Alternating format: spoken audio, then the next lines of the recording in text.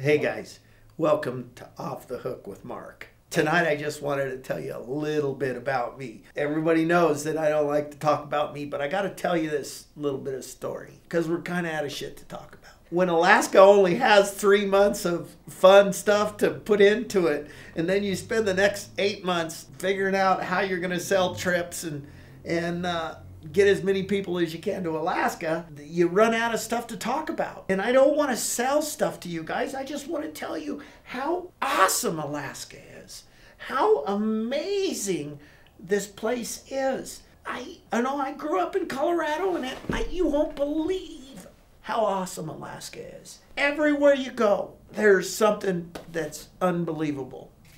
I grew up in Newcastle, Colorado. Little bitty town. There were 15 kids in my 8th grade class. There used to be cutthroats in every creek. Anywhere you went, you could catch a cutthroat trout. You'd hike into these mountain lakes and just knock the daylights out of these fish. It was so much fun.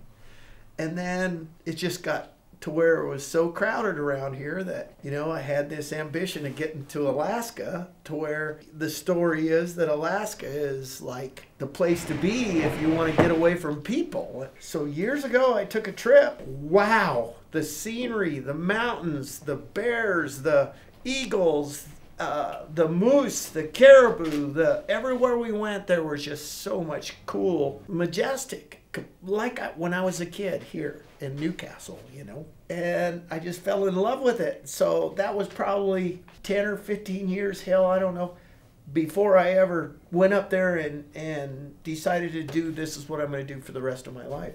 I tell you, it hit me so hard that the next 10 years I did nothing but think about it. With my construction company, we decided to go up there. I think we went up there in 07, 08, I don't know when it was, and just because I just couldn't get Alaska out of my system. So I decided to go to Alaska and work, and we did a bunch of work up there. It was pretty fun. So then I decided, what the hell? I had a good friend. We hunted a lot together, and he had this business up there, and I went with him several times, and I just fell in love with it. And one day at hunting camp, he says, hey, I'm getting kind of older, and I want to spend some time with my grandson. And I said, what the hell? I'll buy it. I probably fished in Alaska maybe 10 years, and I just couldn't shake it off. I'd get home, and I'd be like, whew, I got to get back. Somehow, some way, I'm going to end up in Alaska. One day, I had somebody offer me to buy out my construction company, and it just was kind of like, oh, maybe this is it. So my son and I, we went to Alaska looking at lodges and found this lodge, Angler's Lodge, and just fell in love with it. And my wife, we've been married for 34 years, understands where my brain is part of the time. But that time it was pretty scary because she knows when I get focused on something, there's no turning back. I finally did enough talking to get her convinced this is what we need to do. And it just worked out perfect with selling my construction company, and it just all came together for me. I don't know. So once Julie got into it and started to think what a fun thing this would be, we decided, let's just do it. And I went up there and I bought a couple of lodges, 6 boats in the ocean, and did something that I'd been wanting to do my whole life. And now I love it. One day out on the boat, going along the mountains, and the bears on the beach, and the bald eagles. I mean, it's breathtaking.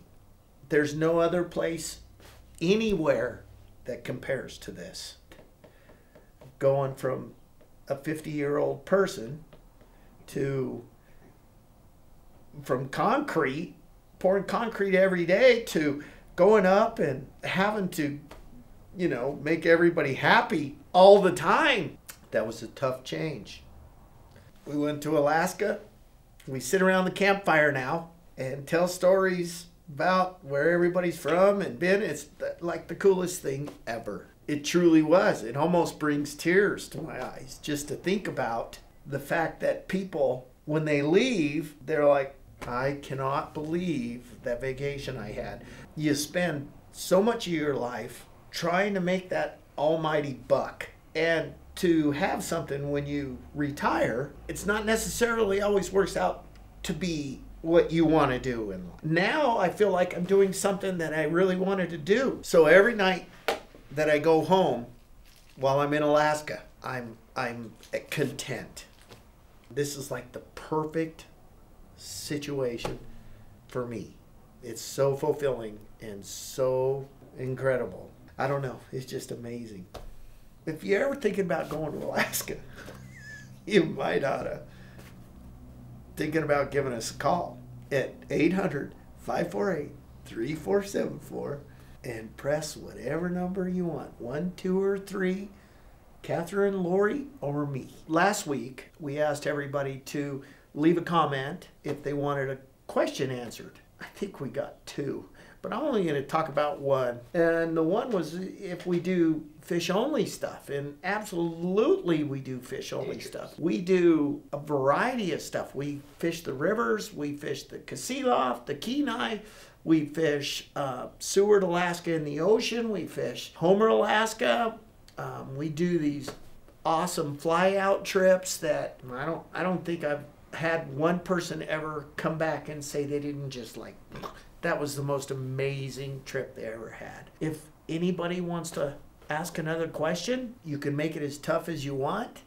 I would love to try to figure out how to answer that question if I don't know. So comment below.